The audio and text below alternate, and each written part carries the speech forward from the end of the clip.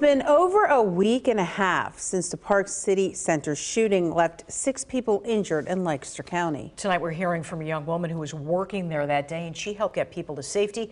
Jeremiah Marshall is here to share her story. Jeremiah. Yeah, Alicia, Valerie, this young woman also helped a young shopper along with many colleagues get out and get for safety. But you know, we also spoke to her, and she also says she remembers that there were people screaming, running and trampling over each other. And she says the effects of that day still remains with her.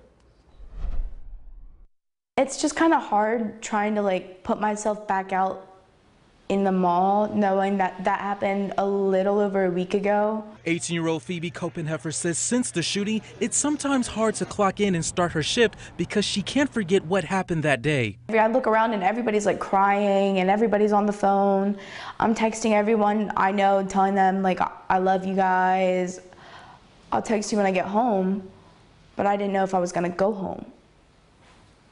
Her mother, Vanessa, says her daughter was shaken up and was doing her best to process what all took place.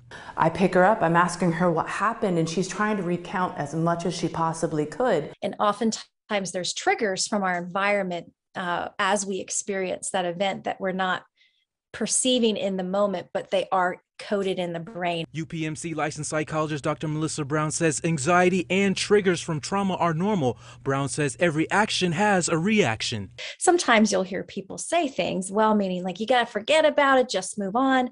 The brain doesn't quite work like that. It wants to fill in the pieces that are missing. Dr. Brown also says to help reduce anxiety, surround yourself with supportive people and talk to a professional. I'm a very family-oriented person.